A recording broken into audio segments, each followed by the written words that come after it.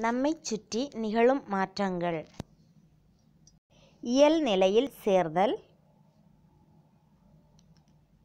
இயல்நிலை சேர்தல் என்பது வினைபடு பொருட்கள் அவற்றின் இயல்நிலைகளான திண்மம், திரவம் மற்றும் வாயு நிலைகளிலிருந்து வினைபடுவதை குறிக்கும். எடுத்துக்காட்டு: காய்ந்த விறகுகள் நெருப்புடன் தொடர்புக்கு வரும் பொழுது காற்றிலுள்ள ஆக்சிஜனுடன் சேர்ந்து எரிந்து கார்பன் டை ஆக்சைடை புகையாக வெளிவிடுகின்றன. ஒரு தீக்குச்சியை தீப்பெட்டியின் பக்கவாட்டில் தேய்க்கும் பொழுது வேதிவினை நிகழ்ந்து வெப்பம், ஒளி மற்றும் புகை உருவாகிறது. சுட்ட சுண்ணாம்பு நீருடன் தொடர்பு கொள்ளும் பொழுது நீற்றுச் சுண்ணாம்பு உருவாகிறது. வினைபடு பொருட்கள் கரைசல் நிலையில் உள்ளபோது நிகழும் வேதிவினைகள். இரு வினைபடு பொருட்களை கரைசல் நிலையில் சேர்க்கும் பொழுது வேதிவினை நடைபெற்று புதிய விளைபொருட்களை தோற்றுவிக்கின்றன.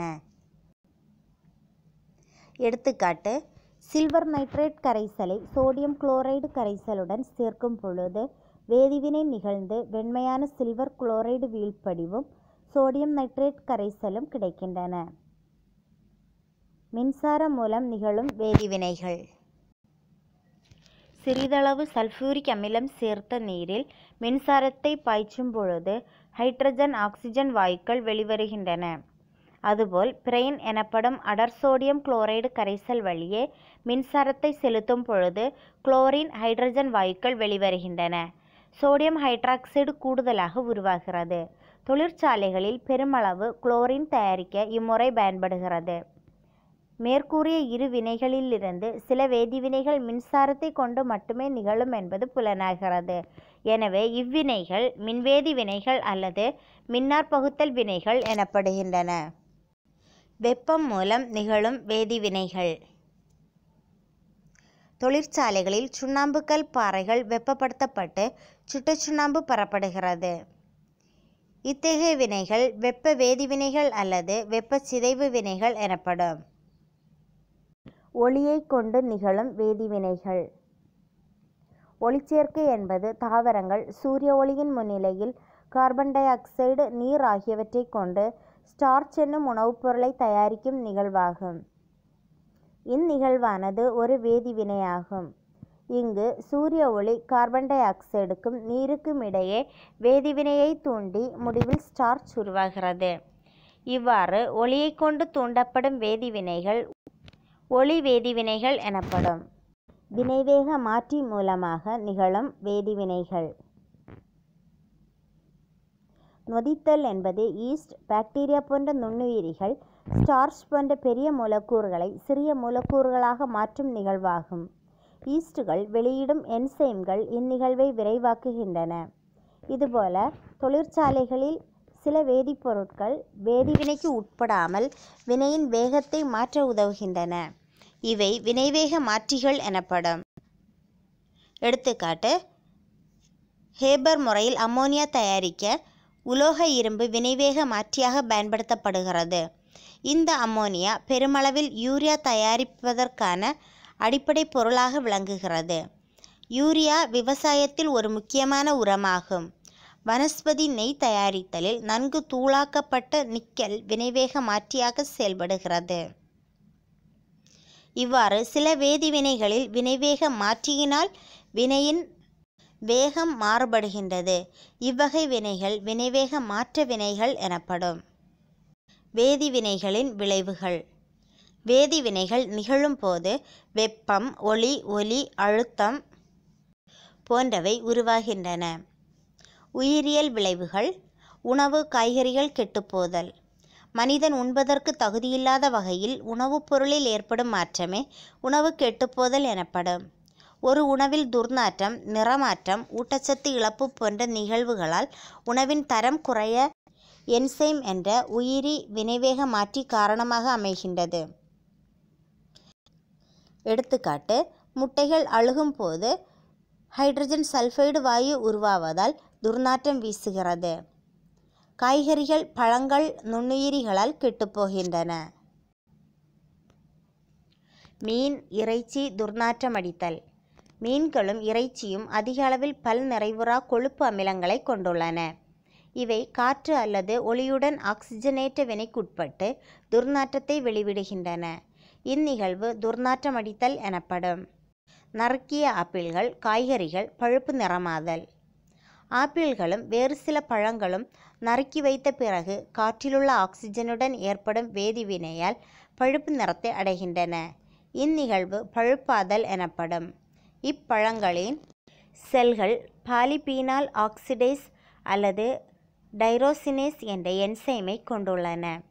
இவை ஆக்சிஜனுடன் தொடர்புக்கு வரும் பொழுது பழங்களிலுள்ள ஃபீனாலிக் சேர்மங்களை பழுப்பு நிறமிகளாக மாறச் செய்கின்றன.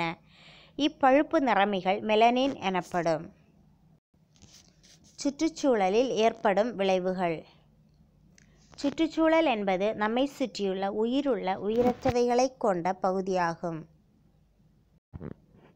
சுற்றுச்சூழலின் இயற்பியல், வேதியியல் மற்றும் உயிரியல் பண்புகளில் விரும்பத்தகாத மாற்றங்கள் ஏற்பட்டுள்ளன.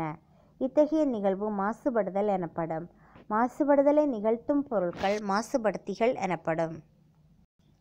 மழைக்காலங்களில் இரும்பாலான மேசைகளும் நாற்காலிகளும் செம்பழுப்பு நிறமுடையதாக மாறுகின்றன. இரும்பாலான பொருட்கள் நீர் மற்றும் ஆக்சிஜனுடன் தொடர்புக்கு வரும் பொழுது வேதிவினைக்கு உட்படுகின்றன. இந்நிகழ்வு துருப்பிடித்தல் எனப்படும். உலோகப் பொருட்கள் நிறம் மங்குதல். பளபளப்பான உலோகங்கள் மற்றும் பாத்திரங்களின் மேற்பரப்பு அவற்றின் வேதிவினைகளின் காரணமாக பளபளப்பு தன்மையை இழக்கின்றன. எடுத்துக்காட்டாக, வெள்ளிப் பொருட்கள் வளிமண்டல காற்றுடன் தொடர்புக்கு வரும் பொழுது கருமை நிறமுடையதாக மாறுகின்றன. அதுபோன்று பித்தளை பாத்திரங்கள் நிறம் மங்குகின்றன. இவற்றில் காப்பர் எனப்படும் தாமிரம் உள்ளது. இது நெடுநேரம் வளிமண்டல காற்றுடன் தொடர்புக்கு வரும் பொழுது பச்சை நிற படலத்தை உருவாக்குகின்றது. ஏனெனில் தாமிரமும் ஈரக்காற்றும் வேதிவினைக்குட்பட்டு காரத்தன்மை வாய்ந்த தாமிர கார்பனேட்டையும் தாமிர ஹைட்ராக்சைடையும் உருவாக்குகின்றன. வெப்பம், ஒளி, ஒலி மற்றும் அழுத்தம் உருவாதல். வெப்பம் உருவாதல். எடுத்துக்காட்டு, சுட்ட சுண்ணாம்புடன் நீரை சேர்க்கும் பொழுது வெப்பம் நிறைய வெளிப்பட்டு நீற்று சுண்ணாம்பை தருகிறது.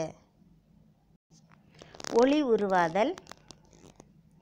ஒரு மெக்னீசியம் நாடாவின் சிறு துண்டினை சுடரில் காட்டும் பொழுது அது எரிந்து கண்ணை கூசும் ஒளியையும் வெப்பத்தையும் தருகிறது.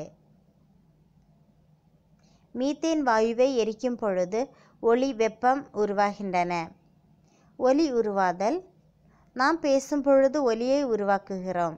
இரும்பு, காப்பர் போன்ற உலோகங்களை தட்டும் பொழுது நாம் ஒலியை கேட்கிறோம். அழுத்தம் உருவாதல். எடுத்துக்காட்டு, வெடிகுண்டுகள், பட்டாசுகள்.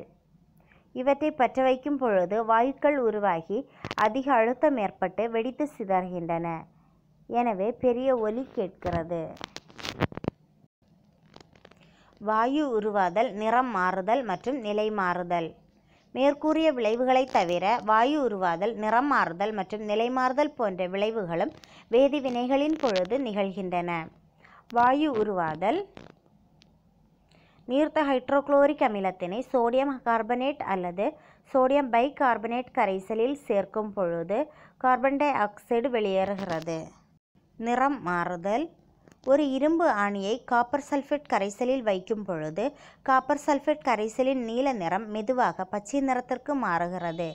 ஏனெனில் இரும்பு காப்பர் சல்ஃபேட் கரைசலுடன் வேதிவினைக்குட்படுகிறது. நிலை மாற்றம். கற்பூரத்தை எரிக்கும் பொழுது அது காற்றிலுள்ள ஆக்சிஜனுடன் எரிந்து புகையை வெளிவிடுகிறது. இது ஒரு வேதிவினையாகும்.